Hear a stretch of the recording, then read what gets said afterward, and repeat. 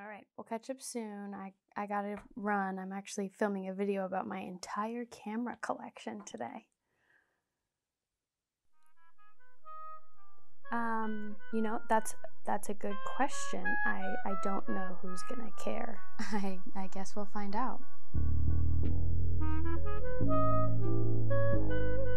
It is not often that I sit in front of my camera and talk to it these days, but I have 30 cameras sitting in front of me that I've collected over a generous amount of years, and there seems to be a lot of interest in vintage cameras and what cameras are actually used versus which ones just sit on your shelf. I know I'm interested in people's camera collections, so here we are. First, we are going to get into 35mm SLR cameras. The first one I will pull is this lovely and gorgeous Nikomat. This is an absolutely adorable camera. There's something about this one that I just love. It is, the build quality is lovely. It's heavy, so it just feels sturdy and expensive. Mine, unfortunately, does not function properly. It has some issues. So this is one that I keep around because I don't mind looking at her. I do love the focus ring on this lens. This has got a 50 on it and it looks gorgeous, and I wish I could shoot it. Okay. Next up, this strap is like really, it's like aggressively taking up attention. Next up, we have the Canon AE-1. We've all heard the name. This is like the go-to beginner film camera. Also doesn't function.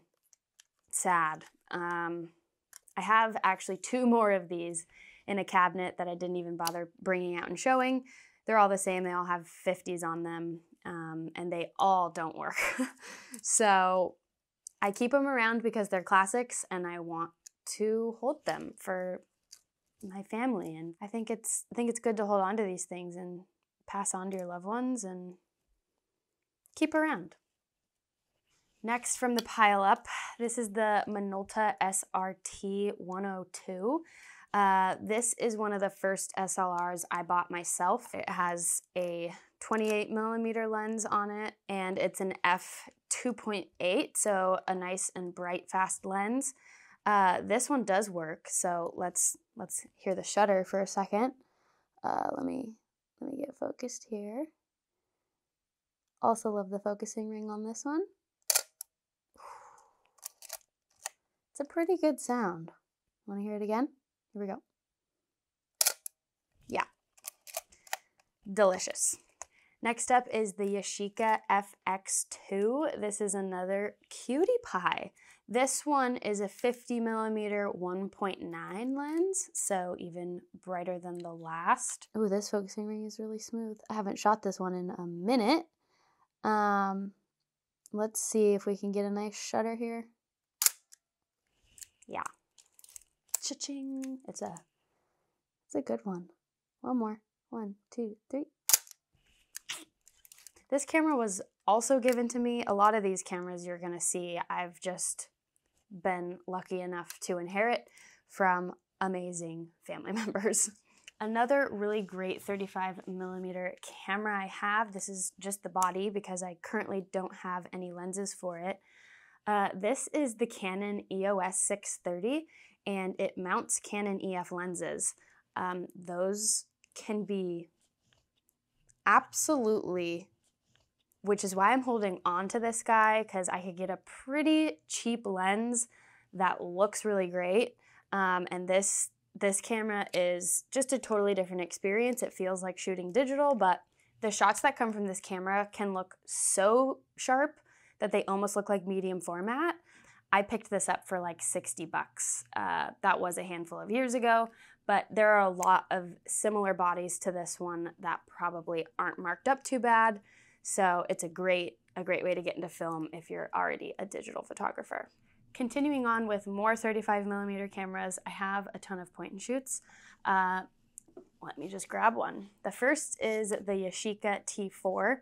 This is one of the best. talked about a lot these days, and I personally really love it. It has a 35mm lens. I do find I have focusing issues with it more than some other point and shoots I have, but let's take a shot so you can hear it. Yeah, this camera's fun. It's tiny. I put this thing in my pocket or around my neck. Great point and shoot. The next one, kind of in the same realm, kind of produces the same look, is the Olympus MJUii. This is another one that got pretty popular and pretty expensive, you know, for a reason. I don't have any film in here, but that's what it sounds like. A great camera. This one and the Yashica, they're plastic, so they're light, which is great, but they don't feel like necessarily premium. A super, super, super budget camera back in the day. This is the Chinon Bellami. Watch this. Cutest little lens door you've ever seen in your life. That's a crowd pleaser right there for sure. This camera was just a little budget point and shoot, competing with some others in its early days, and it's just adorable. The pictures don't look great, but it's so cute and so unbelievably small. Like, it's crazy how tiny this thing is, and it doesn't actually feel very cheap. So let's listen to it. The tiniest little, weakest little shutter. Ooh, I like the winding sound. And the opening and closing is nice. Very nice. I mean, adorable. Adorable. Next up, another crowd favorite is the Nikon L35AD. This boy is chunky and a little bit heavy, but really amazing. Like, it's popular for a reason. Mine, unfortunately, it turns on and it works technically, but I cannot get it out of self-timer mode, which is a common issue for this camera, I guess. I was reading some forums recently and found that out. So you'll see right now when I go to take the picture, oh wow, this viewfinder sucks. So it goes off, but then you see the red lights on, it's doing a self-timer countdown, and so all those seconds go by and you have no idea when it's gonna go off. So that sucks. Now, this is one of the cooler 35mm I have. This is the Nimslo 3D. This takes images out of each lens for every time you press the shutter. So they are just slightly different angles from the subject, and you can basically stitch them together in post and create a moving loop.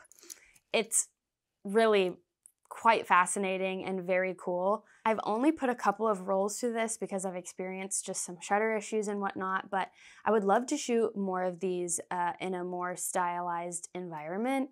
I think you can make some really, really captivating loops with these images. The next point and shoot is definitely my favorite and definitely the most obnoxiously priced. This is the Contax T3. I have the all black double tooth version, and this camera is so luxurious feeling. It's made out of all titanium. It's tiny. I mean, I love that it's monochrome and all black. I have this thing in my pocket or in my fanny pack at all times, which is why I love it. It comes everywhere with me, which is half scary, but so worth it when, you know, something happens and I can whip this out and grab a shot of it. And here is the shutter for you. Man, I am gonna have so many pictures of myself filming this video on all of these rolls. And then the last 35mm that I have is a rangefinder. This is the Contax G2. I pulled the trigger on this one after I bought the T3 and felt that in my hands and really fell in love with everything that is how Contax makes a camera. So I bought another one, but just with some more control and with, of course, the interchangeable lenses, which is why I was so excited about getting this camera. I only have the 28mm lens, but I am on the hunt for some more to be able to have this be like a professional working camera that I can show up to a shoot for and shoot everything on. Absolutely gorgeous camera. Most of my 35 work lately has been made with this camera. And same with the T3, it just feels unbelievable because that titanium. Next up is medium format.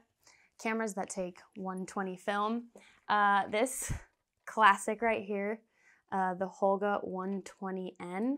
These are like the plastic intro camera to 120 film. I remember being in high school and drooling over this and owning a couple and just feeling like on top of the world to have one of these. I've seen some really amazing photographers who are Holga only, and the look these cameras give is so unique and so cool. I haven't shot one of these in upwards of 10 years, and I'm probably not going to load this, but I feel like I need to hold on to it because it is a classic. So there's the Holga. I have one of these, which are just so cute and funny. One of my favorite shelf accessories ever because of its fun shape. This is the Brownie. This is the Flash 620. These are really popular and common to find in like thrift stores and whatnot. The viewfinder is absolutely microscopic, which I completely don't understand. And there's the sound of the shutter. Quite funny, actually. There's a lot of tension in there, so I don't know if mine's working correctly. But man, what a cutie. And next up is my arm workout with the Mamiya RZ67. It is a sight to be seen. Add the viewfinder. Look at how big this thing is. It's as big as my head. This camera is near and dear to my heart. I got it as a Christmas gift from my lovely, thoughtful partner. This is the 110 lens on it, which is honkin', but it's a 2.8, so it's fast and bright. I have a film back on here, and I have the waist level viewfinder, so you gotta be above that to take your shot. I love the experience of shooting this camera more than any other camera I've ever owned. To take photos with this thing is such an experience, and it's tactile and it sounds lovely, and unfortunately I can't show you what the shutter sounds like right here because it's having some issues and I cannot diagnose it for the life of me. So just let me wallow in some self-pity for like 2 months and then I'll repair it. But the image this camera produces is just bonkers, and it's what made me really fall in love with medium format film. And I have a couple of lenses for it, but the 110 really is probably the best one I've used. One of the bigger issues for me with this camera prior to having this strap was having to carry it. I mean, it's heavy, it's huge, and so it was hard for me to be agile, to be able to take good photos in pretty places without some sort of way to carry it. And I was so lucky.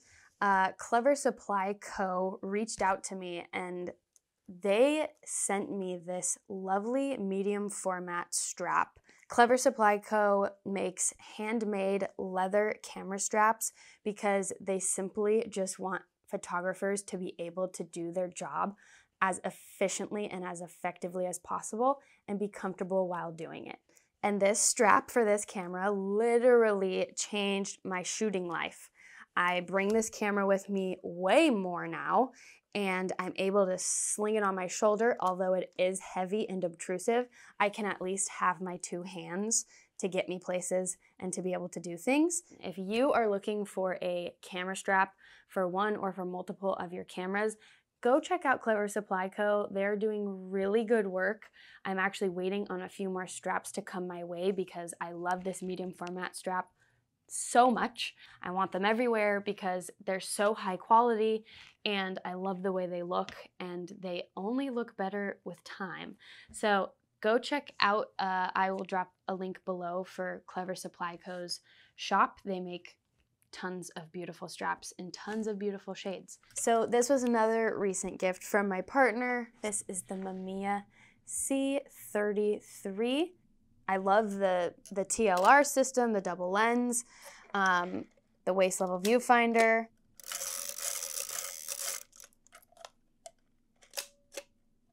I'm hoping this camera is working or close to working because I'm so interested in shooting the TLR system, and I just love the form factor of it. So that wraps up all my medium format film cameras. Let's move on to instant cameras. So first up is the Polaroid Sun 600. I love the look of this camera so much, and just the top flash. I love the Polaroids back from like the 80s and 90s. There's something about them that like gives me calculator vibes, and it works. A very similar one that used to be my partner's when he was a little boy. This is the Polaroid One Step Close-Up, another absolute stunner. Neither of these are functioning, but they're my favorite thing to decorate with. So these are scattered about my home on various shelves to just, you know, to give the place some character. Next is the Fujifilm Instax 210. I remember buying this in high school or college, and I'm so glad I never let it go because I still just absolutely go nuts for the instance that this produces. Let's take a shot.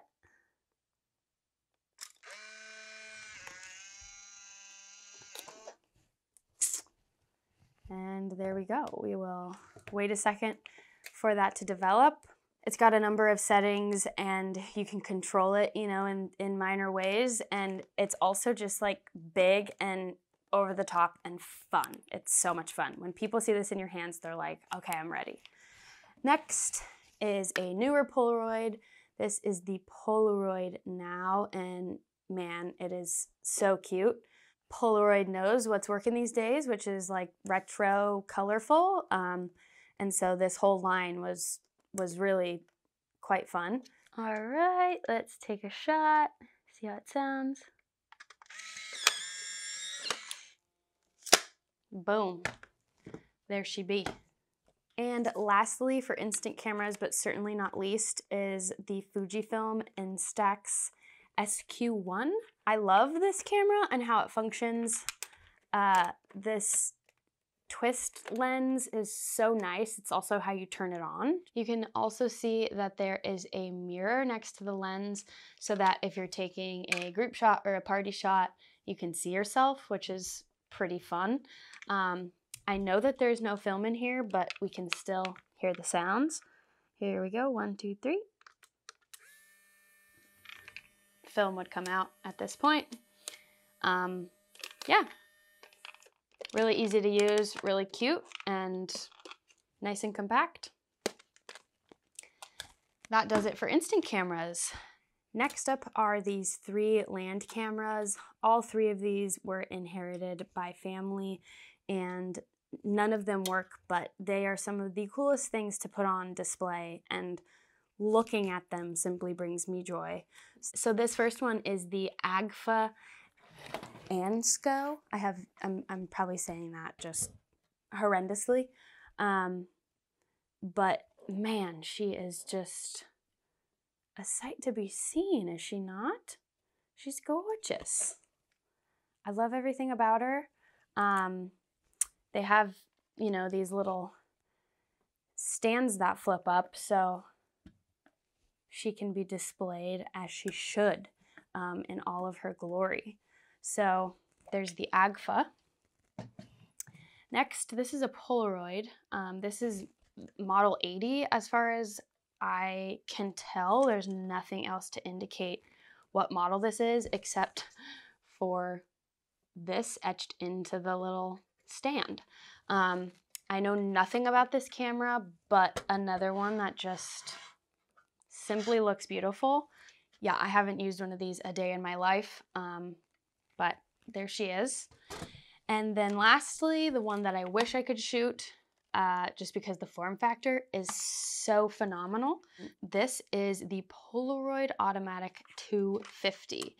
You can, you know, get her down into almost nothing and then build it back out.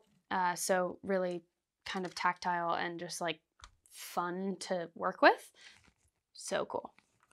Next up are these lovely motion picture cameras that I also love to have on display. This one is not working at all. You can hear when I press the shutter, absolutely nothing happens. So this machine is probably dead, but this is the Penneys Super 8, and it just looks like the most simple camera ever to use because there are quite literally no buttons except for the shutter. And then this is the zoom lever. So I imagine if I could shoot it, it would be so unbelievably fun. But for now, she lives on my shelf like this and looks divine. Next, this is the Kodak Zoom 8 Reflex. This was a gift and it does work, but I have yet to put any rolls through it, so I have no idea if it's working properly, but I do know that there is hope for this one. Yeah, this camera is one that I would love to be able to shoot and probably will one day, but I'm honestly not in a rush to pay those bills. So, all right, so next up is digital cameras. The first one I want to talk about is the crappiest camera I have ever owned, and possibly the one I love the most. This, I don't even know what brand it is. I think it's Seree, something like that. You wouldn't know. It doesn't say it anywhere on here. Anywhere. Nowhere. In fact, all it says is that it's a digital video camera. That's all it says. So if that's not telling you something. The battery also is high power. This is a digital camcorder that I got because I wanted that classic family get-together camera that you could just whip out and, you know, hand to anybody and they could press the record button and do their thing. It has really horrible zoom and it's like choppy when you zoom in and out, which just like makes it even more lovely for me for whatever reason. It's like the crappier the better. This was $65 on Amazon. It doesn't feel totally crappy, but like it's crappy. You can see by the example footage that it automatically gives anything you film a very nostalgic feel. I wish so badly I could throw a Cinebloom filter on here because I would, but even then, I'm so happy with the image that this camera produces. I bought the crappiest one because I wanted the crappiest picture, because the point of these is to like have things not look good. So this is my mom cam, if you will. Next up in the lineup is the camera I am shooting on right now. I'm filming this on a Fujifilm XT-4. I love this camera. It is a really lovely hybrid photo-video camera. I personally only use mine for video because I feel better when I have a dedicated video camera that is always ready for filming.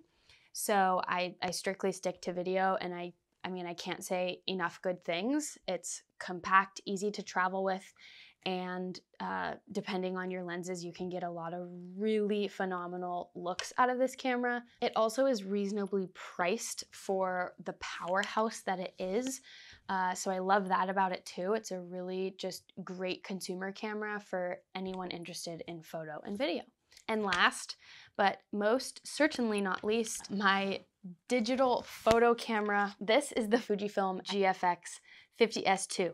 Not that you can see it behind this lens. This camera is a medium format digital camera and has absolutely changed my life and changed my opinion on digital. I'm such a digital fan again because of this camera. I've never had a better camera in my life. It by far produces the sharpest and the most detailed images I've ever shot. And I owe her a lot of credit for some of my favorite digital images I've ever made.